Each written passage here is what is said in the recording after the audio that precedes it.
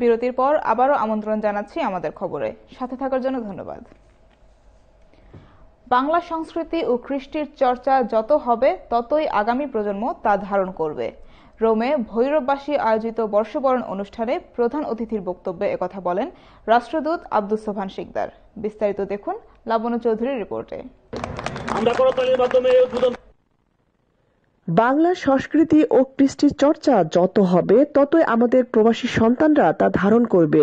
রাজধানী রোমে ভৈরববাসী আয়োজিত প্রাকৃতিক পরিবেশে বর্ষবরণের একটি অনুষ্ঠানে প্রধান অতিথির বক্তব্যে ইটালিতে নিযুক্ত বাংলাদেশের রাষ্ট্রদূত আব্দুস সোবহান শিকদার একথা বলেন। আমাদের বাঙালির যে কৃষ্টি কালচার আছে সেগুলোর সম্পর্কে জানিয়ে দেওয়ার জন্য এ ধরনের অনুষ্ঠান সবসময় গুরুত্বপূর্ণ ভূমিকা পালন করে থাকে। উপস্থিতি সবাইকে ধন্যবাদ জ্ঞাপন করছি। রোমা ওয়েস্ট অঞ্চলে আয়োজিত এই উৎসবের প্রধান অতিথি সহ আগত অতিথিদের উত্তরীয় পরিয়ে বরণ করে নেওয়া হয়। এখানে বিভিন্ন এলাকা থেকে নারী, পুরুষ, শিশু, কিশোরেরা অংশগ্রহণ করে।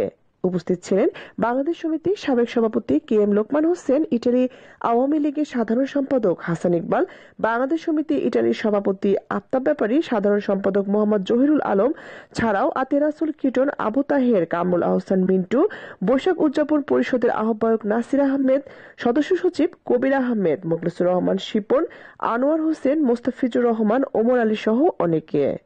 আয়োজনে বাংলাদেশ সমিতি ইটালি ও বরিশাল বিভাগ সমিতি আরো বড় পরিসরে বর্ষবরণের আয়োজন করবে বলেও জানান। জমের জন্য বৈশাখী মেলার এই আনন্দময় দিনগুলিকে সারা রোমে ছড়িয়ে দেওয়ার জন্য বাংলাদেশের কৃষ্টি কালচারকে সবার মাঝে ফুটিয়ে তোলার জন্য আমরা বড় করে বৈশাখী মেলা করবো ইনশাল্লাহ। শেষে মনোজ্ঞ সাংস্কৃতিক অনুষ্ঠান সকলে উপভোগ করেন। Channel I, Italy.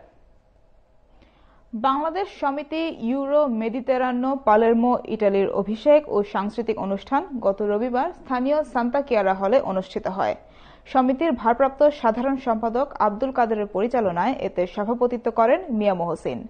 জাতীয় সঙ্গীতের মাধ্যমে শুরু হওয়া সভায় বক্তব্য রাখেন আনোয়ার হোসেন, রওশন আরা নূপুর, ছানি ভুঁইয়া, কমিউনালে কনসুলতা আলামিন, জাহিদ খান মিহির, হাসান নূর চৌধুরী সহ আরো অনেকে। বক্তারা বলেন, বাংলাদেশ সমিতি মেডিতেরানো কমিউনিটির কল্যাণে পূর্বের ন্যায় ভবিষ্যতেও কাজ করে যাবে। ইকবাল হোসেন ও মোশাররফ হোসেনের যৌথ পরিচালনায় সাংস্কৃতিক পর্বে বাংলা স্কুলের শিশুদের নৃত্য, অভিনয় সহ সঙ্গীত পরিবেশন করেন লন্ডনের জনপ্রিয় শিল্পী লাবণী বড়ুয়া, সঞ্জিতা দত্ত, লীলা দেওয়ানজি সহ স্থানীয় শিল্পীবৃন্দ।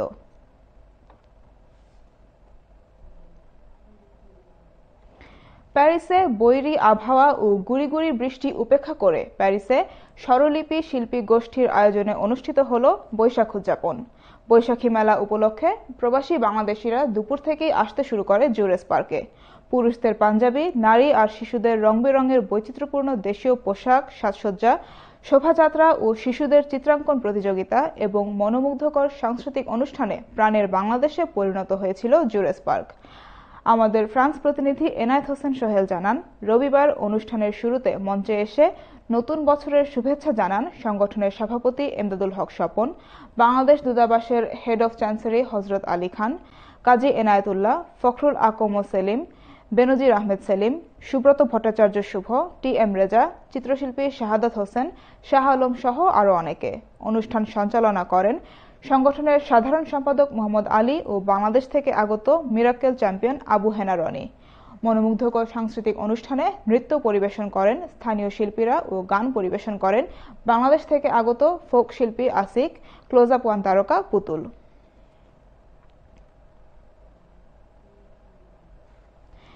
প্যারিসে ওসমানীনগর উপজেলা ওয়েলফেয়ার অ্যাসোসিয়েশন ফ্রান্সের বর্ধিত আলোচনা সভা অনুষ্ঠিত হয়েছে। সোমবার বিকেলে গ্যার্দো নর্দের প্যারিজিয়ান হলে এ সভা অনুষ্ঠিত হয়। সভায় ফ্রান্সে বসবাসরত বিপুল সংখ্যক ওসমানীনগর উপজেলার প্রবাসী উপস্থিত ছিলেন। আমাদের ফ্রান্স প্রতিনিধি এনায়েত হোসেন সোহেল জানান, অ্যাসোসিয়েশনের ভারপ্রাপ্ত সভাপতি জুনেদ আহমেদের সভাপতিত্বে ও সাধারণ সম্পাদক শাহ ডালিমের পরিচালনায় সভায় বক্তব্য রাখেন সাজিদ মোহাম্মদ, ফরিদ আহমদ, তারিক আহমেদ তাজ, আব্দুল হাফিজ, সৈয়দ জামাল, রাজু আহমদ, নূর মিয়া, জাহিদুর রহমান সুমন সহ আরো অনেকে। সভায় বক্তারা বলেন, মহান মুক্তিযুদ্ধ থেকে শুরু করে বর্তমান অবধি এই উপজেলার কৃতি ব্যক্তিরা দেশে বিদেশে বাংলাদেশের সুনাম অক্ষুণ্ণ করে চলেছেন। ফ্রান্সেও নিজ নিজ কর্ম দ্বারা এ সুনাম অক্ষুণ্ণ রাখতে হবে।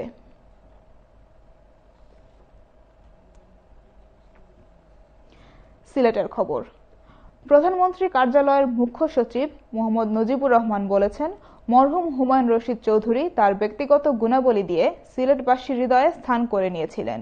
তিনি একাধারে সফল কূটনীতিক এবং দেশবরেণ্য রাজনীতিবিদ ছিলেন।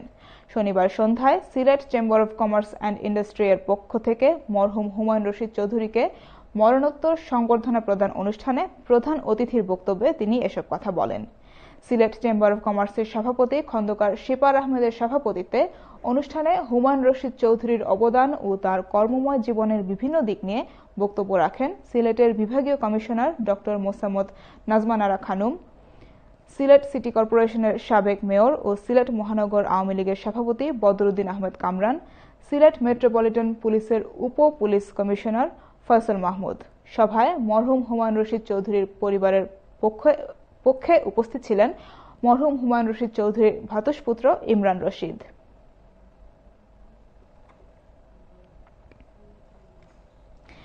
আন্তর্জাতিক খবর।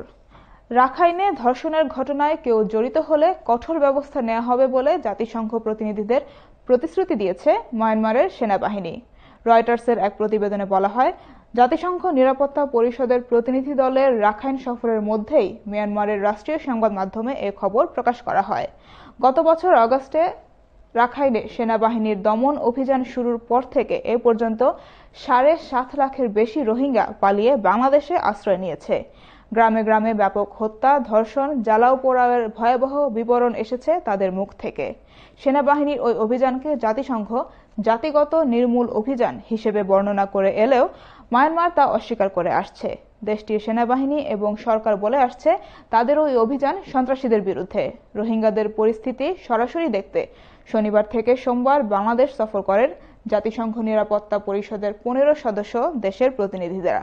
তারা কক্সবাজারে রোহিঙ্গা ক্যাম্পে গিয়ে তাদের মুখ থেকেই তাদের ভয়াবহ অভিজ্ঞতার কথা শোনেন।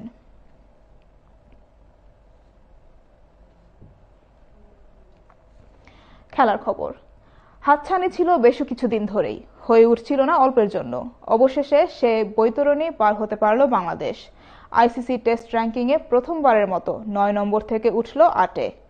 গত জানুয়ারি-ফেব্রুয়ারিতে শ্রীলঙ্কার বিপক্ষে সিরিজে হারের পর আর কোনো টেস্ট খেলেনি বাংলাদেশ। তবুও এই উন্নতি সম্ভব হয়েছে আইসিসি র্যাঙ্কিংয়ের বার্ষিক হালনাগাদে। এবারের হালনাগাদে 2014-15 মৌসুমের ফলাফল বিবেচনার বাইরে চলে গেছে। 2015-16 ও 2016-17 মৌসুমের পারফরম্যান্স বিবেচনায় নেওয়া হয়েছে 50%। সেখানেই বাংলাদেশ টপকে গেছে ওয়েস্ট ইন্ডিজকে। হালনাগাদের পর অবশ্য অনেকটাই এগিয়ে গেছে বাংলাদেশ। 4 পয়েন্ট বেড়ে বাংলাদেশের রেটিং পয়েন্ট হয়েছে 75। অন্যদিকে 5 পয়েন্ট হারিয়ে ক্যারিবিয়ানদের রেটিং পয়েন্ট দাঁড়িয়েছে 67। হালনাগাদের পর র্যাঙ্কিংয়ের শীর্ষে আরও মজবুত হয়েছে ভারতের অবস্থান। তাদের বেড়েছে 4 পয়েন্ট। 2-এ থাকা দক্ষিণ আফ্রিকা হারিয়েছে 5 পয়েন্ট। 4 থেকে 3-এ উঠে গেছে অস্ট্রেলিয়া।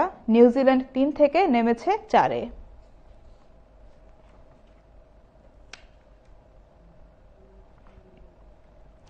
প্রিয় দর্শক, এই ছিল আমাদের আজকের আয়োজনে। শেষ করার আগে আবারও জানিয়ে দিচ্ছি সংবাদ শিরোনাম।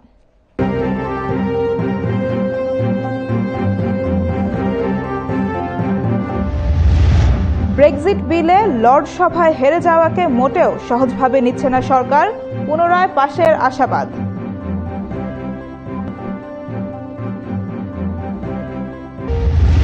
টাওয়ার হ্যামলেটস বারাকে নিরাপদ এবং উন্নীত করার অঙ্গীকার কনজারভেটিভ পার্টির মেয়র প্রার্থীর।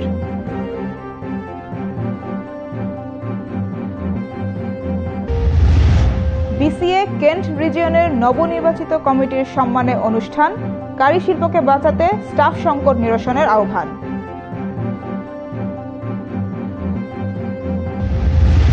বাংলা সংস্কৃতি চর্চা বেশি হলেই আগামী প্রজন্ম তা ধারণ করবে, রোমে বর্ষবরণ অনুষ্ঠানে বললেন আব্দুস সোবহান শিকদার।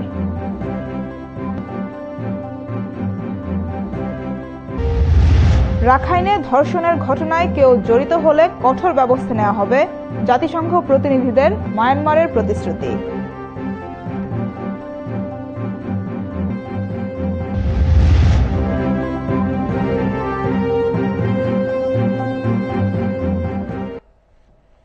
এতক্ষণ আমাদের সাথে থাকার জন্য ধন্যবাদ।